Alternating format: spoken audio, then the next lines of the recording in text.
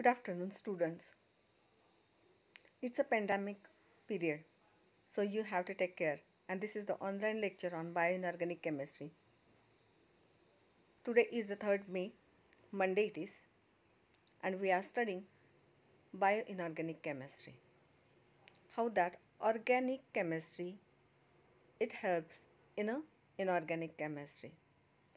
Last lecture we have seen about the elements in the nature from our food, the plants, how they are important for our life. And that's what, although whole the ecosystem, it fully depends upon the elements. Bioinorganic chemistry, the reactions which correlates with the biological system other than the carbon, or we can say with relate with the carbon, hydrogen, oxygen, the other elements, they work a very important role in our body and the surrounding also. That's what this topic it is very important for study purposes, and you will have that different career opportunities with this topic. Let us see. Last lecture you studied about the elements and they work, alkali metals, alkaline earth metals, where they found and how they important. Now the reactions and the working of these elements, let us see one by one. Bioinorganic chemistry, or we can say how that organic is become a inorganic. Evolution of life essential elements. Let us see. Earth solidified. It is long back ago, that is 4 billions approximately years ago. So the 81 stable elements are present now on the earth, and these 81 elements correlatively, direct or indirect, they relates with our body, our surrounding, and whole the ecosystem they impact. Elements of the living organisms, elements with large concentration that we required every day for our survival, for our living, they are 11 elements. That is carbon, hydrogen, nitrogen, oxygen. They are present in the earth crust, sodium in the air, sodium, magnesium, phosphorus, sulfur, chlorine, potassium, and calcium. So these are the elements, 11 elements which we require day to day activity. Second, it is elements with small concentration. They are 7 elements, but they are micro elements, but they required, and they crucially did that very small reactions which relates with our body systems and also in the ecosystem. That is manganese, iron, cobalt, copper, zinc, iodine, and the molybdenum. And another 7 elements which are very few but they required, that is boron, fluorine, silicon, vanadium, chromium, selenium, and the tin. The transit elements, the role of the transition elements, that is the transition metals. Some of them are iron, copper, and the molybdenum. These are working as an electron transfer, so that whatever the blood flows or that liquid flows or that enzyme creates or that it can flow, we can drink water, we can take food, or in the surroundings when the rivers and the oceans are there, so that electron transfers they form by the iron, copper, and the molybdenum. Also these are useful for the redox proteins and the enzymes. Also it is that oxygen carrying proteins and the nitrogen fixation. So from our body, whatever the reactions it happens, and we can survive, we can grow, whatever the life we can having, that is due to the iron, copper, and the molybdenum. Next it is the zinc. It is very minute, very important element, that is the metal enzymes it forms. Structure promoters. It is Lewis acid acts and now a redox catalyst also. Other metal ions, these are less well defined or more obscure roles. So that iron, that is ferrous to ferric, or the ferrous or ferric, or ferrous and the ferric, they are essential for all organisms. We are knowing our blood has the color and that activity is due to the iron. In plants, iron deficiency. In human body, it is 4 to 5 gram it requires, and uptake it is 1 milligram per day. So whatever the grains, food grains are there, and that beet, or we can say that leafy vegetables they are, when we are to be having that the habit to intake, so we can do this, that iron intake it is in a proper manner. In human body, heme iron it is 75% and 25% it is non-heme iron. So rubridoxins and ferridoxins are the non-heme iron. But the iron which is of having or that correlate with the heme, it is hemoglobin, myoglobin, cytochromes and oxidase P450, that is 450. So these four are the 75% heme iron which present in our body. Copper 1 and the copper 2, these elements are plant animals that electron transfer or oxygen carrying the reaction which it forms and the protection of DNA from oxygen. So copper 1 and the copper 2 they acts for these purposes. Copper proteins and enzymes, cytochrome oxidase O2 and H2O. Tyrosinase phenol oxidase, that is oxophenols.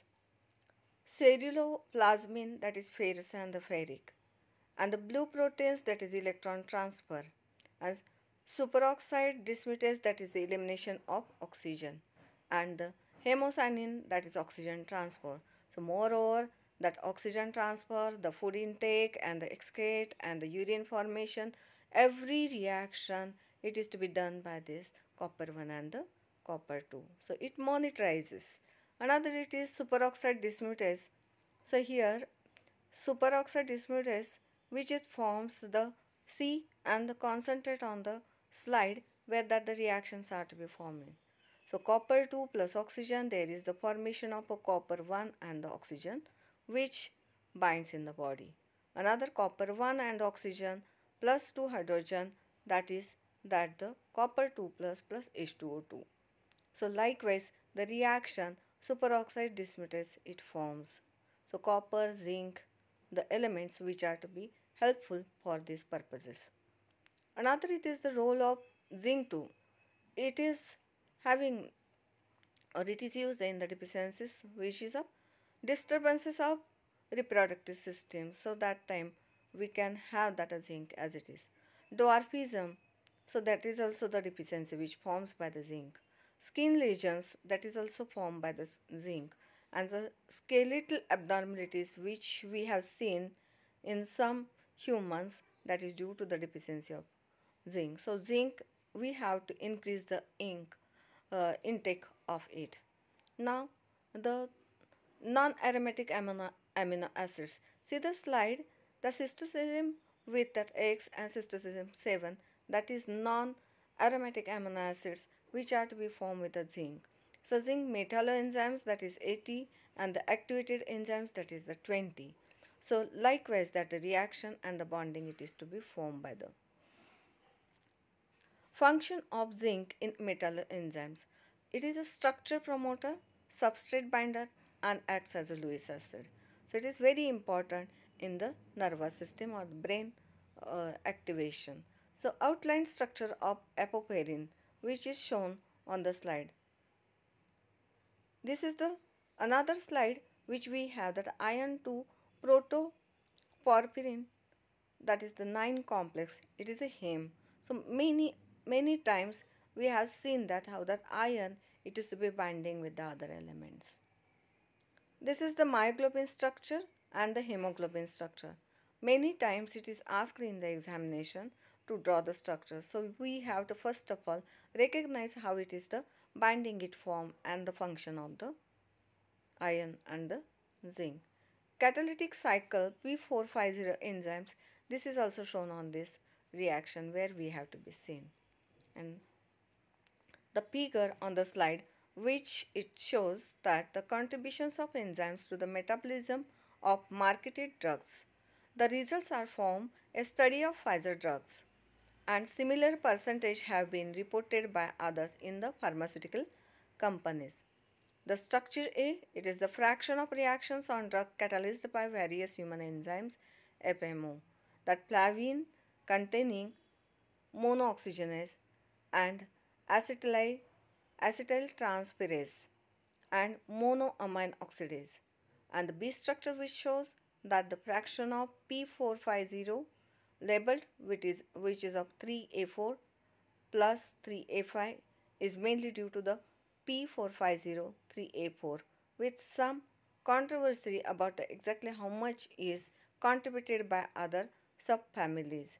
So these are the structures which mentions that the experimental and theoretical in a pharmaceutical in a way. Carbon hydroxylation.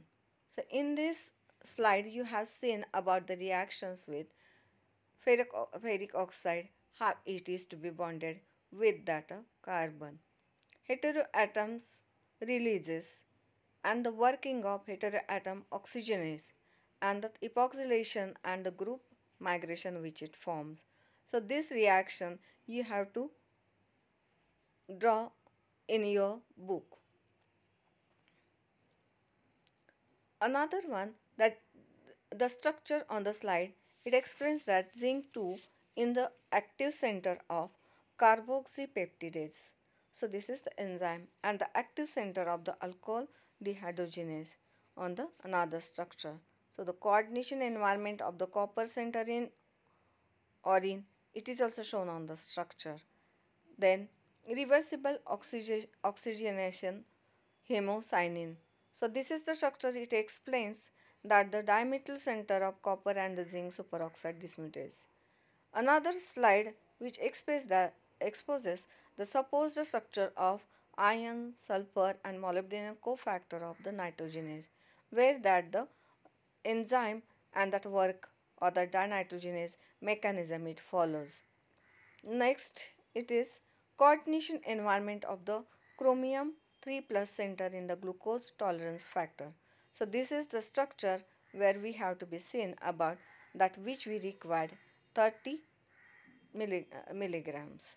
So dear students, the mechanism you have to first of all understand, read it carefully, see the slides twice, thrice till you understand. Draw the structures on your notebook and that uh, if you have any difficulty to understand, please mail me. Thank you. Stay safe. It's a COVID-19 pandemic period, so that's what that online lectures are going on. Wash your hands carefully. Stay safe. Keep updating your skills and the knowledge. Please help to your parents. Thank you. Thank you very much.